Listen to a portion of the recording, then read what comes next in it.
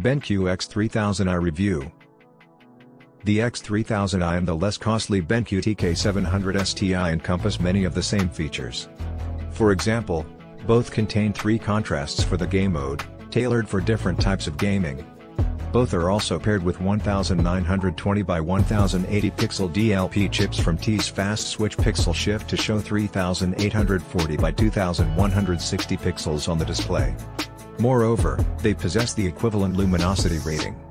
Nonetheless, the TK700 uses an illumination source and a color wheel instead of 4 LEDs like the X3000i does: red, green, blue, and blue.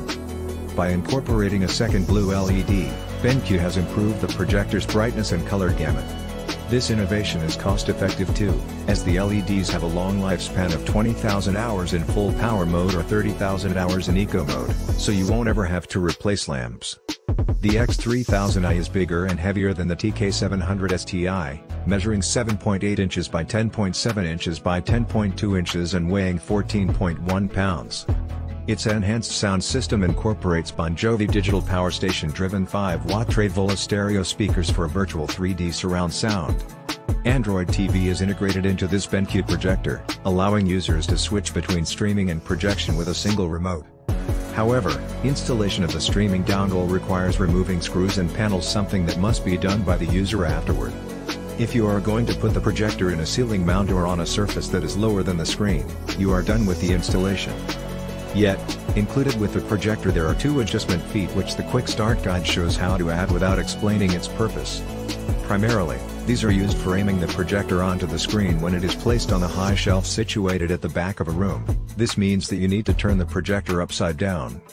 In these scenarios, when pointing upward towards the ceiling, the inbuilt feet do not function, so you need an alternate set that provides equivalent capability when the projector is inverted.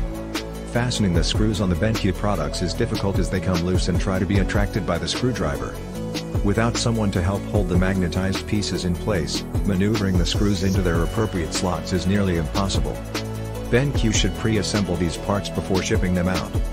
Attaching the supplementary feet can be annoying, but then the hardware setup is quite easy. Once the cables are plugged in, you just have to manually adjust zoom and focus. The back panel has 2 extra HDMI 2.0B ports, and the only authority for Android TV connection is Wi-Fi. Fortunately, you can bypass the Android TV setup initially and return to it afterward if desired. Enjoy superior sound quality and loud volume from the X3000i projector's 5-watt stereo speakers. For better sound, you can connect it to a sound system using. The X3000i offers 5 customizable, preset picture modes and a user mode for 1080p input. What makes this projector special is that it has 3 predefined variations for its game mode: RPG, FPS, and SPG, essentially giving the projector 8 modes rather than 6. To amplify the playing experience for each game type, there are also related audio settings. One nifty feature is the exclusive button on the remote control that allows you to rotate quickly between the various game modes available, as well as whichever other picture setting was used prior to switching to game mode. It is best to stay away from bright mode on projectors as it gives an evident green hue. Cinema and RPG return the most precise colors. Besides having manual color calibration features, such as being able to change the tint, intensity, and strength for each primary and secondary shade, the X3000i has a built-in auto color calibration function. This automated capability is meant to hold consistent color precision for the prepackaged settings over time as the light bulb weakens. To determine the 1080p SDR performance for formal film viewing, evaluations remained with Cinema for its color precision. Even though both light and dark sequences had a slight lack of delivering a strong feeling of 3D realism, the contrast in both looked acceptable. In particular, shadow detail stood out as it demonstrated some details in dim scenes that most projectors keep hidden. That is a minor plus when watching films, yet it is critical for games that conceal items or adversaries in shadows. For 4K displays, there are 2 picture modes available, HDR10 and HLG. These modes can be adjusted to fit your preferences with 3 choices: FPS, RPG, and SPG. To quickly cycle through the different picture modes, you can use the dedicated button on the remote.